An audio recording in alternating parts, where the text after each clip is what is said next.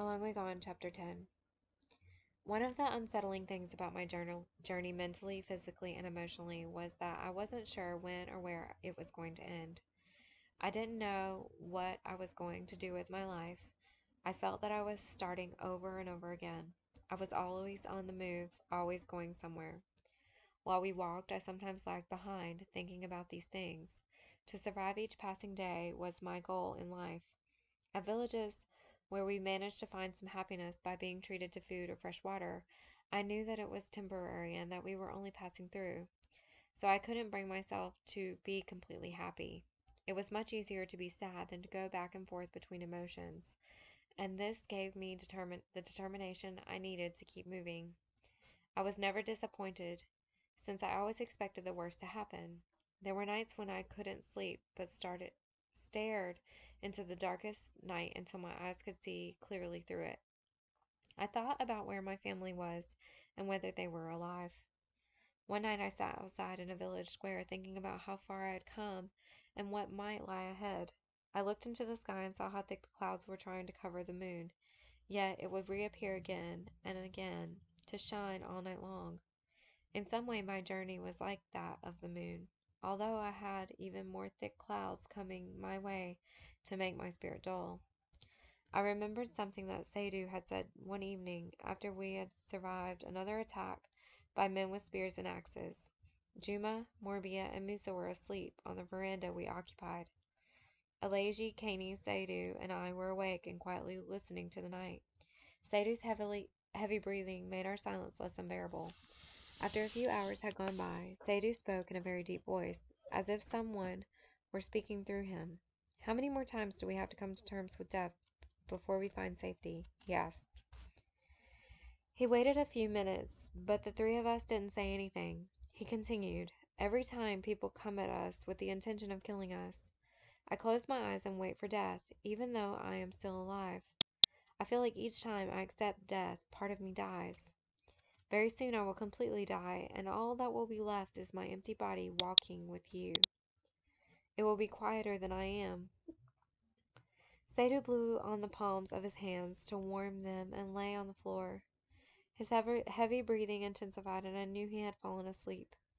Gradually, Kani and then Alaji fell asleep, and I sat on the wooden bench against the wall and thought about Sadhu's words. Tears formed in my eyes and my forehead became warm, thinking about what Sadhu had said. I tried not to believe that I too was dying slowly, on my way to find safety. The only time I was able to fall asleep that night was when the last morning breeze, the only one containing the irresistible urge to sleep, saved me from my wandering mind. Even though our journey was difficult, every once in a while we were able to do something that was normal and made us happy for a brief moment. One morning we arrived at a village where the men were getting ready to go hunting. They invited us to join them. At the end of the hunt, one of the older men shouted and pointed at us. We are going to feast tonight, and the strangers are welcome to stay. The other men clapped and began walking on the path back to the village. We walked behind them. They sang, carrying their nets and the animals, mostly porcupines and deer, that had been caught on their shoulders. Upon our arrival at the village, the women and children clapped to welcome us. It was past midday. The sky was blue and the wind began to pick up. Some of the men shared the meat among several households, and the rest was given to the women to be cooked for the feast. We hung about in the village and fetched water for the women who were preparing the food. Most of the men had returned to work on the farms. I walked around the village by myself and found a hammock on one of the verandas. I lay in it, swinging slowly to get my thoughts in motion. I began to think about the times when I visited my grandmother, and I would sleep in the hammock at the farm. I would wake up staring into her eyes as she played with my hair. She would tickle me and then hand me a cucumber to eat. Junior and I would sometimes fight for the hammock, and if he got it, I would trick him by loosening its ropes so that he would fall once he sat in it. This would discourage him and he would go about the farm doing something else. My grandmother knew about my tricks and made fun of me, calling me Karsoli, which means spider. In many Mindy stories, the spider is the character that tricks other animals to get what he wants, but his tricks always backfire on him. As I was thinking about these things, I fell out of the hammock, and I was too lazy to get up. So I sat on the ground and thought about my two brothers, my father, my mother, my grandmother, and I wished to be with them. I put my hands behind my head and lay on my back, trying to hold on to the memories of my family. Their faces seemed to be far off somewhere in my mind, and to get them I had to bring up painful memories. I longed for the gentle, dark, and shiny hands of my grandmother, my mother's tight and closed embrace. During the times I visited her as if hiding and protecting me from something. My father's laughter when we played soccer together, and when he sometimes chased me in the evening with a bowl of cold water to get me to take a shower. My brother's arms around me when we walked to school, and when he sometimes elbowed me to stop me from saying things I would regret. And my little brother who looked exactly like me and would sometimes tell people that his name was Ishmael when he did something wrong. I had trouble conjuring up these thoughts, and when I finally ventured into these memories, I became so sad that the bones in my body started to ache. I went to the river, dove into the water, and sat at the bottom, but my thoughts followed me. In the evening, after everyone returned to the village, the food was brought outside to the village square. It was divided among plates, and 7 people ate from each plate. After the meal, the villagers started playing drums, and we all joined hands and danced in circles under the moonlight. During an interval, after several songs, one of the men announced that when the dancing had been exhausted, whenever that will be, he said jokingly, the strangers will tell us stories about where they are from. He lifted his hands and motioned for the drummers to continue. During the festivities, I thought about the biggest celebration we used to have in my town at the end of the year. The women would sing all about the gossip and dramas, the fights, and everything that had happened that year. Would they be able to sing about all that will happen by the end of this war? I thought. I also wondered a bit why the villagers were so kind to us, but I didn't dwell on these things because I wanted to enjoy myself. The dance never ended that night, and we had to leave early the next day. So we left as most of the villagers slept. We carried with us a plastic gallon of water and some smoked meat we had been given, and the old people we faced, sitting on their verandas, waited to be warmed by the morning sun, waved and said, "May the spirit of the ancestors be with you, children." When we were walking, I turned around to see the village one last time. It was yet to be born for that day. A cock crowed to dispatch the last remains of night and to mute the crickets that couldn't let go of the darkness in their own accord. The sun was slowly rising, but had already begun chasing shadows of the huts and the houses. I could still hear the drums echoing in my head from the previous night, but I refused to be happy. I still hear the drums. When I turned away from the village, my traveling companions were dancing in the sand, mimicking some of the dances we had seen. "Show us what you've got," they said, clapping and circling me. I couldn't refuse. I started gyrating my hips to their claps, and they joined me. We placed our hands on each other's shoulders and walked forward, dancing to sounds we made with our mouths. I was carrying the smoked meat in a small bag that I waved in the air to increase the speed at which we kicked our feet from side to side. We danced and laughed into the morning, but gradually we stopped. It was as if we all knew that we could be happy for only a brief moment. We weren't in a hurry, so we walked slowly and quietly. We stopped dancing, and at the end of the day, we had finished drinking the water we were carrying. Around nightfall, we arrived at a very peculiar village. I'm in fact not sure if it was a village. There was one large house and one kitchen less than a kilometer from the house. The pots were moldy, and there was a small storage house. The place was located in the middle of nowhere. "Now this would be an easy village for the rebels to capture," Juma said, laughing. We walked around and tried to find a sign of someone's presence. Some sort of production of palm oil had taken place here, where the remains of palm nut seeds everywhere. On the river floated a deserted canoe in which spiroga had grown. Back at the old house, we debated where to sleep. We sat outside on logs at the foot of the veranda, and Musa offered to tell us a story about Brass Spider. "No," we protested. We all knew too well, but he still continued. Spider stories are always good no matter how many times you've heard them," Musa said. "My mother told me that whenever a story is told, it is worth listening to, so please listen, and I will tell it quickly." He coughed and began. Bra Spider lived in a village that was surrounded by many other villages. At the end of the harvest season, all the villages had a feast in celebration of their successful harvest. Wine and food were in abundance, and people ate until they could see their reflections on each other's stomachs. What? We all said in shock at this extra detail he had added to the story. I'm telling the story so I can tell my version. Wait for your turn. Musa stood up. We listened tentatively to see if he was going to embellish the story with more striking details. He sat down and continued. Each village specialized in one dish. Bra Spider's village made okra soup and palm oil and fish. The other villages made cassava leaves with meat and potato leaves and so on. Each village boasted about how good their meal was going to be.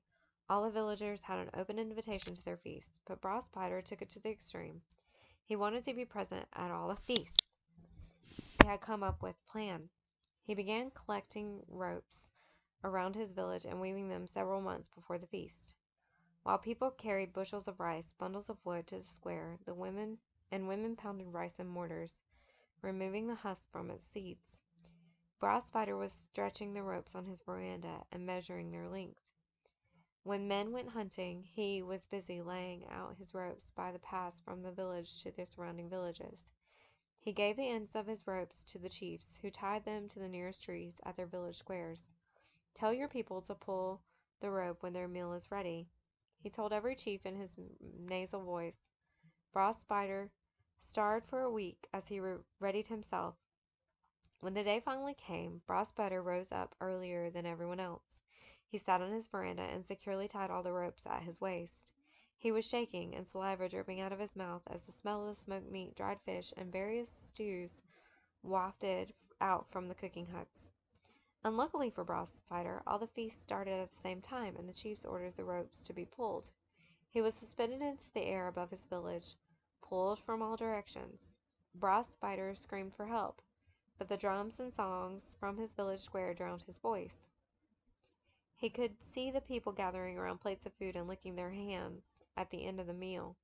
Children walked across the village on their way to the river, munching on pieces of stewed chicken, goat, and deer meat.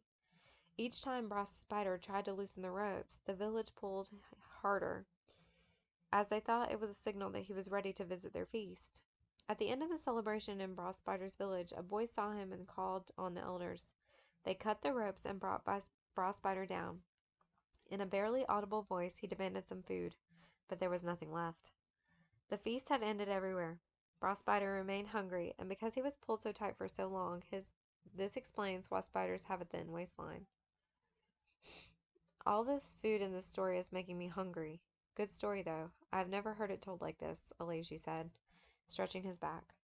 We all laughed, as if we knew he was mocking Musa for adding some details to the tale. As soon as Musa was done, night took over the village. It was as if the sky had quickly rolled over, changing its bright side to dark, bringing sleep with it for my companions. We placed the smoked meat and the gallon of water by the door of the room we occupied. I stayed in this room with my friends, even though I didn't fall asleep until the very last hours of the night. I remember nights I had spent sitting with my grandfather by the fire. You were growing up so fast. It feels like yesterday when I was at your name-giving ceremony. She would look at me, her shiny face glowing, before she told me the story of my name-giving ceremony. Growing up, I had been to several of these ceremonies, but my grandmother always told me about mine. Everyone in the community was present. Before things started, food was prepared in abundance with everyone's help. Early in the mornings, the men slaughtered a sheep, skinned it, and shared the meat among the finest women cooks, so that each would cook her best dish for the ceremony. While the women cooked, the men stood around in the yard, welcoming each other with firm handshakes, laughing, each man clearing his throat as loud as he could before he started talking. Boys who hung about and eavesdropped on the men's conversations would be called upon to perform certain tasks: slaughter chicken behind the cooking huts, chop firewood. Near the thatched roof cooking huts, women sang while they pounded rice in mortars. They did tricks with pestles. They flipped them in the air and clapped several times before they caught them, and continued pounding and singing. The women who were older and more experienced not only clapped several times before they caught their pestles, but also made elaborate thank you gestures. all in harmony with the songs they sang. Inside the huts, girls sat around on the ground, fanning red charcoals with bamboo fan or an old plate, or simply by blowing to start the fire under the big pots. By 9 o'clock in the morning, the food was ready. Everyone dressed up in his or her finest clothing. The women were especially elegant in their beautiful patterned cotton skirt dresses, and lépée, a big cotton cloth that women wrap around their waist, and extravagant head wraps. Everyone was in high spirits and ready to commence the ceremony that was to last until noon. The imam arrived late, said my grandmother. A large metal tray containing lewa, rice paste, cola nuts, lined on the side, and water in a calabash was handed over to him. And after setting himself on the stool in the middle of the yard and rolling up the sleeves of his white gown, he mixed the lewa and separated it into several carefully molded portions, each topped with a kola nut. The imam then proceeded to read several surahs from the Quran. After the prayer, he sprinkled some water on the ground to invite the spirit of the ancestors.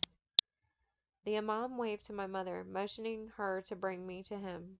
It was my first time outside in the open. My mother knelt before the imam and presented me to him. He rubbed some water from the calabash on my forehead and recited more prayers, followed by the proclamation of my name. Ishmael, he shall be called, he said, and everyone clapped. Women started singing and dancing. My mother passed me to my father, who raised me high above the crowd, before passing me around to be held by everyone present. I had become a member of the community and was now owned and cared for by all.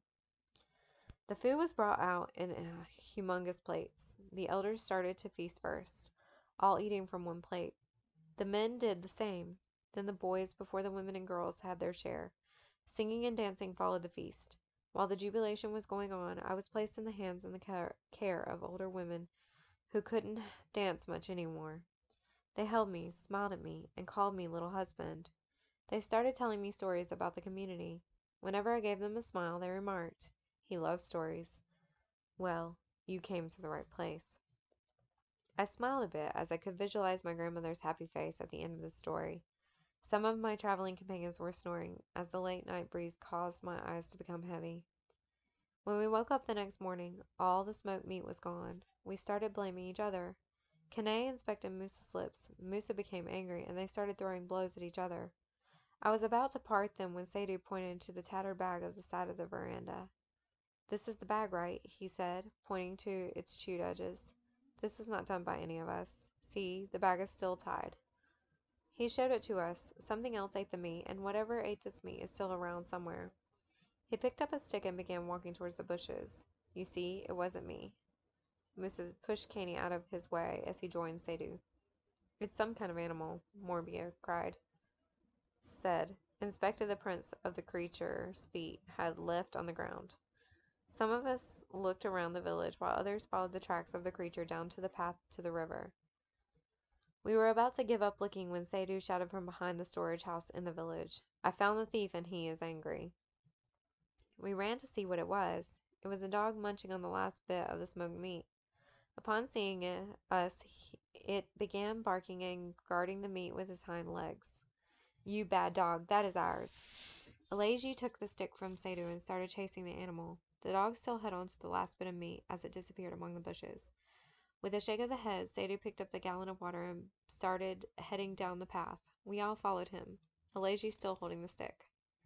That afternoon, we had began rummaging the bushes for whatever fruit looked edible. We didn't converse much as we walked. In the evening, we stopped to rest along the path. "I should have killed that dog," Alaji said slowly as we rolled on his back. "Why?" I asked. "Yes, why? What good would it have done?" Morbia sat up. "I just wanted to kill it because it ate the only food we had," Alaji angrily replied. It would have made good meat," Musa said. "I don't think so. Plus, it would have been difficult to prepare it anyway." I turned to Musa, who was lying on his back next to me. "You guys disgust me just thinking about something like that," Jumpa spat. "Well," Musa stood up. "He is going to tell another story," Alaji sighed. Musa turned to Alaji. Well, not really a story. He paused and then continued. My father used to work for these Malaysians, and he told me that they ate dogs. So if Alaji had killed that dog, I would have loved to try some. So when I see my father again, I can tell him how it tasted, and he will not be angry with me because I had a good excuse for eating dog meat, Musa concluded. We all became quiet, thinking of our own families. Musa had triggered in all of us what we were afraid of thinking. Musa was home with his father in Machudong when the attack took place. His mother had gone to the market to buy fish for the evening meal. He and his father had run towards the market and found his mother, but they run out of town. His mother had somehow been left behind. They realized that she wasn't with them, and only after they stopped for a rest for the first village they had reached. His father cried and told Musa to stay there while he went to look for his wife. Musa told his father that he wanted to go back down the path with him. No, my son, stay here and I'll bring back your mother. As soon as his father left, the village was attacked and Musa ran away. He has been running ever since. Alaji was at the river, fetching water when the rebels attacked. He ran home, only to stand in front of the empty house, shouting the names of his parents, 2 brothers and sister. Kani had escaped with his parents, but lost his 2 sisters and 3 brothers in the chaos. He and his parents had jumped in a boat, along with many others, to cross the Jong River. When the boat reached the middle of the river, the rebels on shore began shooting at the people in the boat, and everyone panicked, causing the boat to capsize. Kani swam to the other side of the river as fast as he could. When he pulled himself ashore, he could see people drowning in the water, screaming as they fought to stay afloat. The rebels laughed at the dying people. He had wept all night as he followed the survivors, who made their way to the village down the river. There, people told Kani that his parents had passed through. The hope of finding his family had kept Kani moving over the months. Juna and Morbia lived next to each other. RPGs had destroyed their houses during these attacks. They had run towards the wharf to find their parents, who were traders, but their parents were nowhere to be found. They ran to the forest, where their family had earlier hidden, but they weren't there either. Sadhu's family was unable to leave town during the attack, along with his parents and his 3 sisters, who were 19, 17, and 15. He hid under the bed during the night. In the morning, the rebels broke into the house and found his parents and 3 sisters. Sadhu had climbed into the attic to bring down the remaining rice for their journey. When the rebels stormed in, Sadhu sat in the attic, holding his breath and listening to the wailing of his sisters as the rebels raped them. His father shouted at them to stop, and one of the rebels hit him with the butt of his gun. Sadhu's mother cried and apologized to her daughters for having brought them into this world to be victims of such madness. After the rebels had raped the sisters over and over, they bundled the family property and made the father and mother carry it. They took the 3 girls with them. To this day, I carry the pain that my sisters and parents felt. When I climbed down after the rebels were gone, I couldn't stand, and my tears froze in my eyes. I felt like my veins were being harshly pulled out of my body. I still feel like that all the time, and I can't stop thinking about that day. What did my sisters do to anyone? Sadhu said after he was done telling us the story one night in an abandoned village. My teeth became sour as I listened to his story. It was then that I understood why he was so quiet all the time. We should keep walking, Kanu said, as sadly as he dusted his pants. We had agreed to walk at night. During the day, we would search for food and take turns sleeping. At night, it felt as if we were walking with the moon. It followed us under thick clouds and waited for us at the other end of the dark forest pass. It would disappear with the sunrise and return again. Hovering on our path the next night, its brightness became dull as nights passed. Some nights the sky wept stars that quickly floated and disappeared into the darkness before our wishes could meet them. Under these stars and sky, I used to hear stories, but now it seemed as if the sky was telling us a story as its stars fell, violently colliding with each other. The moon hid behind the clouds to avoid seeing what was happening. During the day, the sun refused to rise gradually as it had before. It became bright from the minute it surfaced from behind the clouds, its golden rays darkening my eyes. The clouds and the blue sky sailed violently, destroying each other's formation. One afternoon, while we were searching for food in the deserted village, a crow fell out of the sky.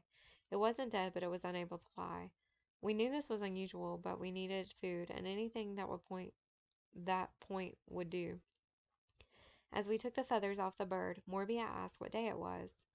We all thought about it for a while, trying to remember the name of the last day when our lives were normal. Caney broke the silence.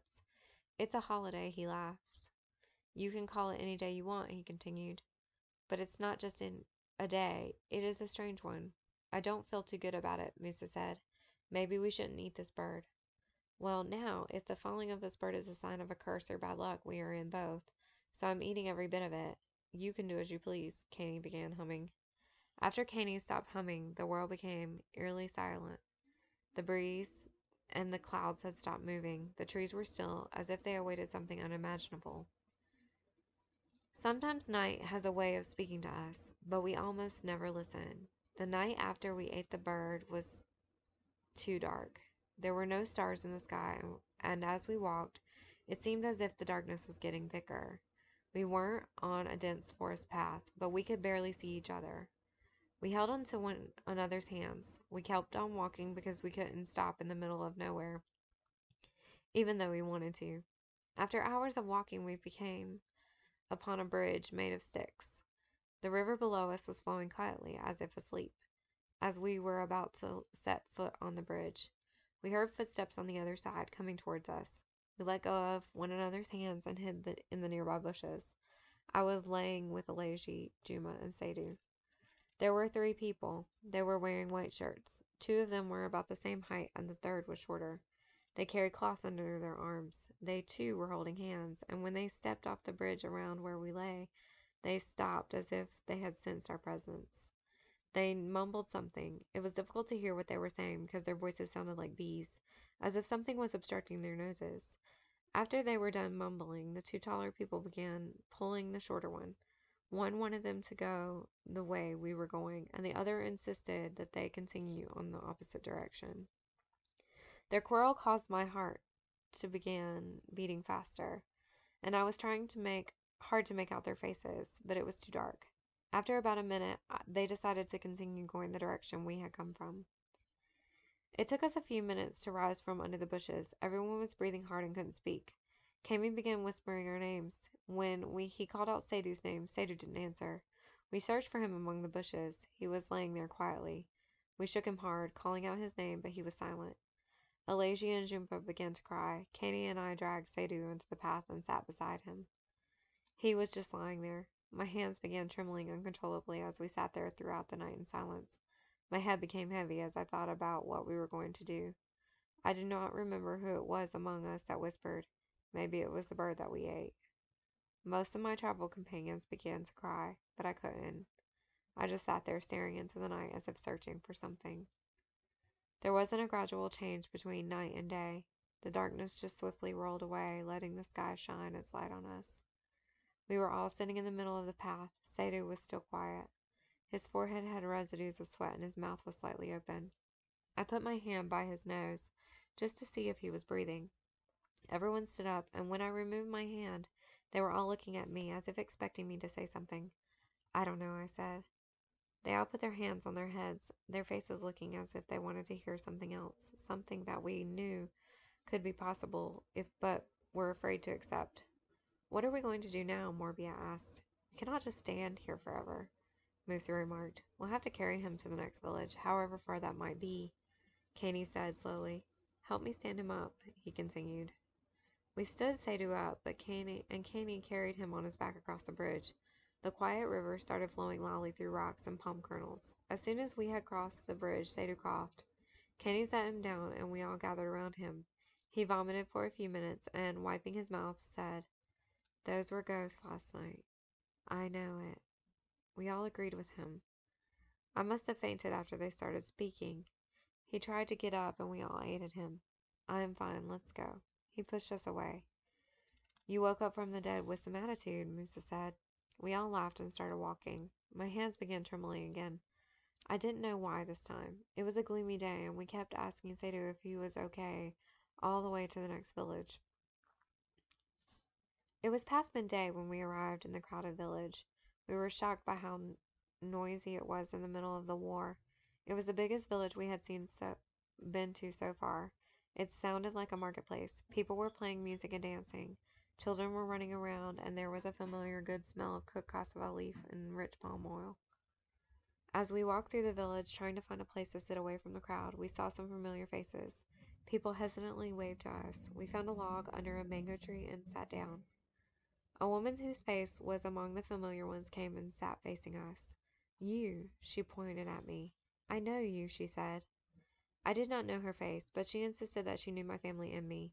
She told me that Junior had come to the village a few weeks earlier looking for me, and that she had also seen my mother, father, and little brother in the next village, which was about 2 days' walk. She told us the direction and ended by saying, in that village there are lots of people from Machudong and the Sierra Rutil mining area. All of you might be able to find your families or news about them. She got up and began dancing to the sukus music that was playing as she left us. We all began laughing. I wanted to leave right away, but we decided to spend the night in the village.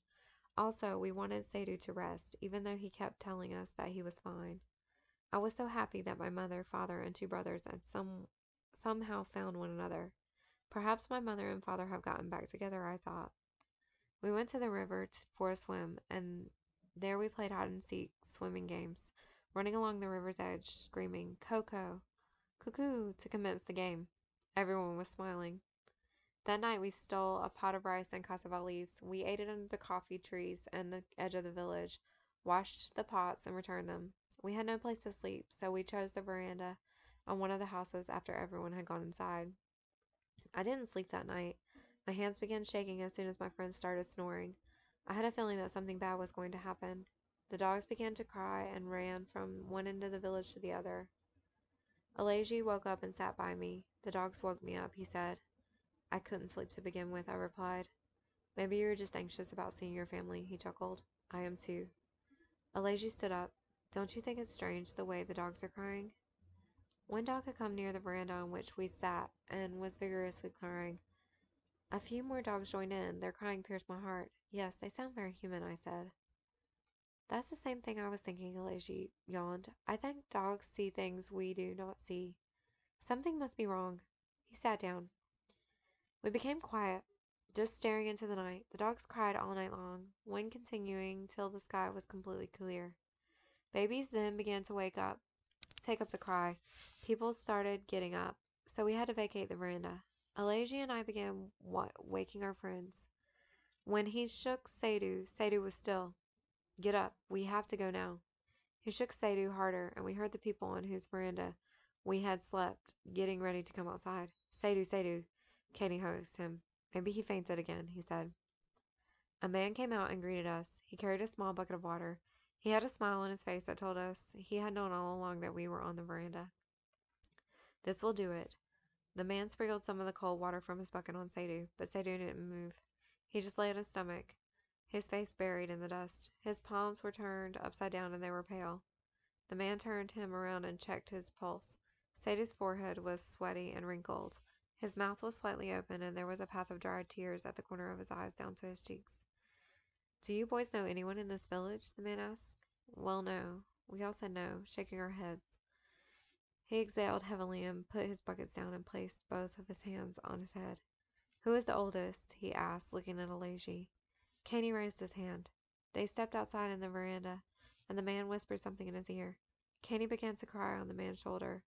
It was then that we admitted that Sadhu had left us. Everyone else was crying, but I couldn't cry. I felt dizzy and my eyes watered. My hands began shaking again.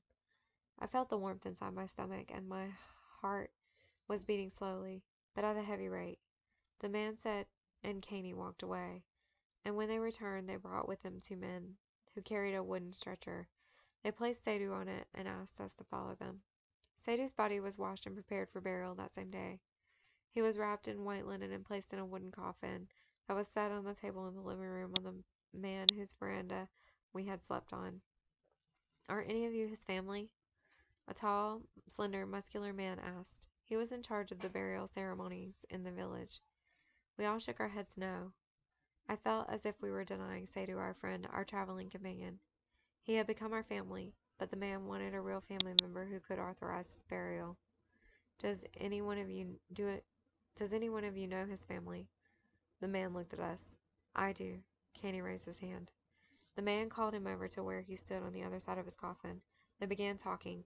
I tried to figure out what they were saying by reading the elaborate gestures that the man made with his right hand. His left hand was on Kenny's shoulder. Kenny's lip moved for a while, and then he began nodding until the conversation was over. Kenny came back and sat with us on the stools that were provided for the funeral service, which only we attended, along with the man on whose veranda Sadhu had left us. The rest of the people in the village sat quietly on their verandas. They stood up as we were walked through the part of the village to the ceremony. I was in disbelief that Sadhu had actually left us. I held on to the idea that he had just fainted and would get up soon. It hit me that he wasn't going to get up, only after he was lowered into the hole, just in the shroud, and the diggers started covering him with the earth. What was left of him was only a memory. The glands in my throat began to hurt. I couldn't breathe so well, so I opened my mouth. The man who had asked earlier if any of us were Sadie's family began to read Sora's. It was then that I began to weep quietly. I let my tears drip on the earth, and the summer dust absorbed them. The men who had carried Sadhu began placing rocks around the grave to hold the mounds of the earth. After the burial, we were the only ones left in the cemetery. There were mounds of earth all over. Very few had sticks with something written on them. The rest were anonymous. Sadhu had joined them. We sat in the cemetery for hours, as if expecting something. But we were young. All of us were now 13, except for Caney, who was 3 years older. And all our emotions were in disarray. I couldn't comprehend what or how I felt. This confusion hurt my head and made my stomach tense. We left the cemetery as night approached. It was quiet in the village. We sat outside on the log we had first sat on when we entered the village. None of us thought of going to sleep on the veranda.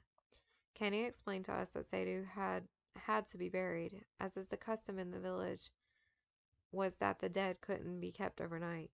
It was either that or would have had to take Sadhu out of the village. No one responded to Caney. He stopped talking, and the dogs began to cry again. They did all night, until we became restless. We walked up and down the village. Most people weren't asleep. We could hear them whispering when the dogs took breaks, or went to cry on opposite ends of the village. I remembered a few weeks back when Sadhu had spoken about parts of him slowly dying each passing day. As we carried on with our journey, perhaps all of him had died that night when we spoke in that strange voice after we had survived that attack by men with machetes, axes, and spears, I thought. My hands and feet began to shake, and they continued to do so throughout the night. I was worried and kept calling out to my friends' names so that they wouldn't fall asleep. I was afraid if any did, he was going to leave us. Early in the morning, Caney told us that if we were going to leave after sunrise and head for the next village. I can't stand another night listening to these dogs. They terrify me, he said. That morning, we thanked the men who had helped us bury Sadhu. You will always know where he is laid, one of the men said.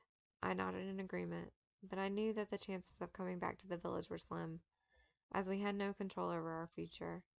We knew only how to survive. As we left the village, everyone lined up to watch us go. I was scared, as this reminded me of when we had walked through the village with Sadie's body. We went by the cemetery, which was at the edge of town, by the path that led to where we hoped to reunite with our families.